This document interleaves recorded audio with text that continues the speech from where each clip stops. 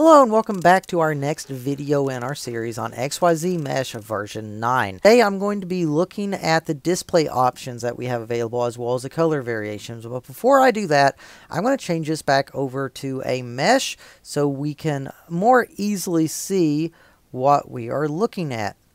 Okay, so inside of the display options, you have several options for axis, which is automatically displayed. That is the arms that you see in the center. We also have another option here, which is the ground level. So if you toggle on the ground level, you're going to see that there is a new grid that showed up below, and that will allow you to see where the ground is. Next thing we want to look at is the background. Now there's currently 3 different options for background. You have the gradient background, which is on by default, light background, which is a light gray, and then you also have a dark background, which is just black. And this is saved in your settings, so whenever you change it and you close out of XYZ Mesh, whenever you open it back up, it should save these settings. Next is the color effects. Now we do have lighting variations, which mean that you can select a single solitary color, and depending on the height, it will give you a light projecting down. And we can change the color down here at the bottom, going from white. We can change that to red or whatever color that we want in this selection down at the bottom. And the closer up in the Z it is, the more lighter it's going to be. The further down in the Z it is, the darker it's going to be.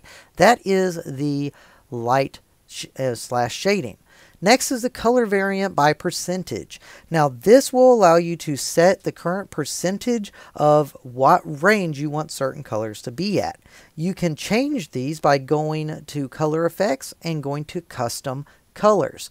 And with the custom colors, you can select whichever colors you want in a certain percentage range.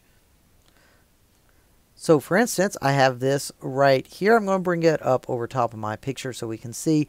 I currently have 100%. So the highest point possible on this graph is going to be pink. From 90 to 100% is going to be red, and I can change this to whatever color I want. So let's change this to gray. And as you can see, the chart changed and now it is gray.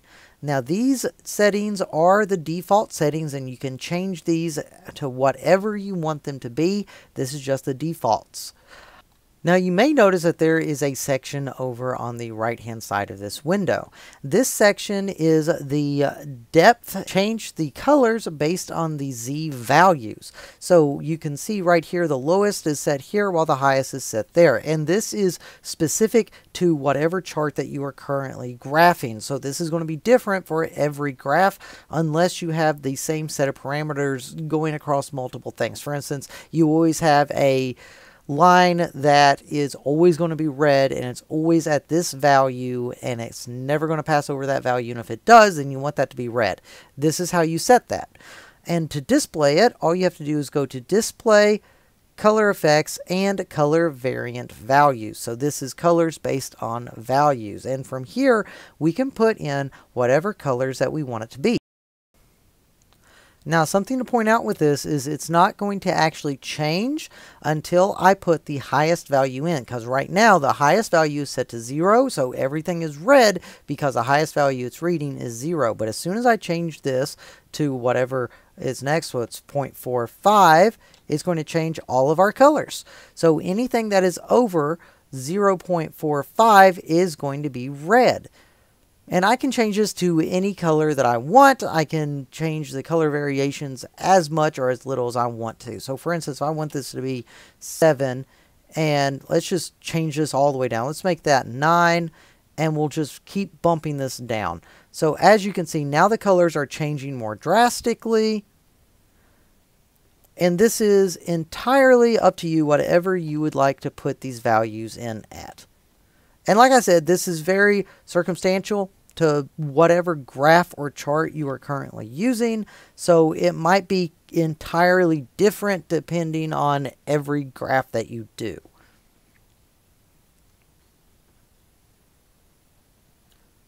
The next thing we're going to look at is the no effect. And what the no effect basically means is it's going to take whatever color that you have specified down at the bottom right of the screen, right underneath the size. You can just specify whatever color you want and it will be that flat color. Now the final thing that we have inside of the display portion of XYZ Mesh is the information window. The information window is constantly improving and we're adding more features to it as more customers have requested or are requesting.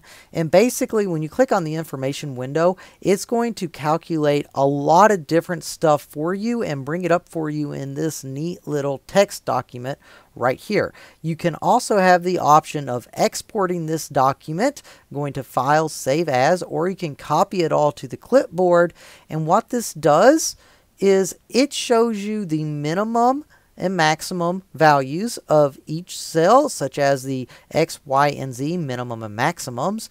You see the correlating cells that correspond with the maximum and minimum Z values. You also see the average Z, so the average height of all of them. We calculate volume down here, which volume is calculated one of two ways. You can either have the above volume, so going from the very top point to the very bottom point, everything inside of that, or you can be going from the very bottom point to the very top point and have everything inside of that. It really depends on the needs that you are looking for, but both of those are calculated right here with the calculation for volume.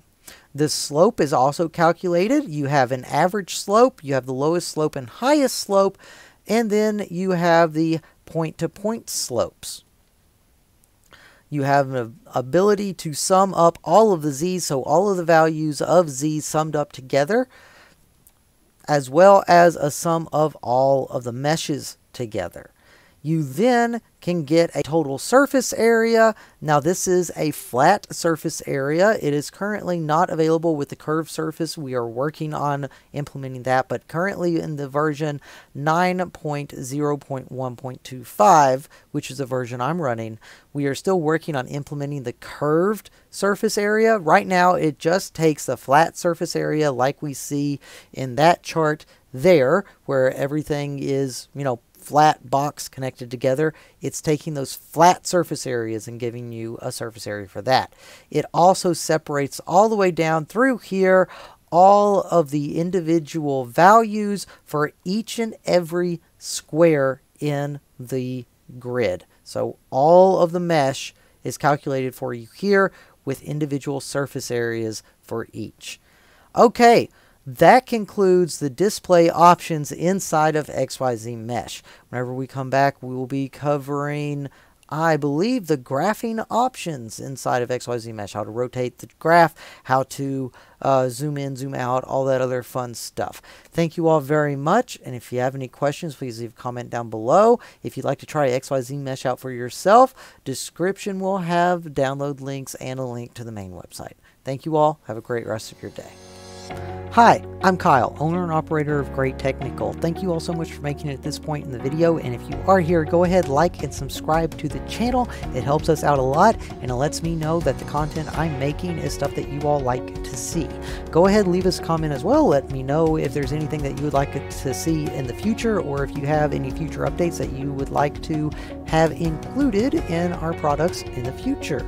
I would also like to say that being a company owner, I am very proud to be able to support businesses and students. I am also extremely proud to be able to support content creators. So if you have a content platform, you make videos, or if you have a blog and you would like to reuse some of our content, or if you would like to review some of our products, go ahead and send me an email. My email is right here, support@greattechnical.com. Get in contact with me. We can see what we can get worked out. And until next time, thank you all very much. Have a great rest of your day.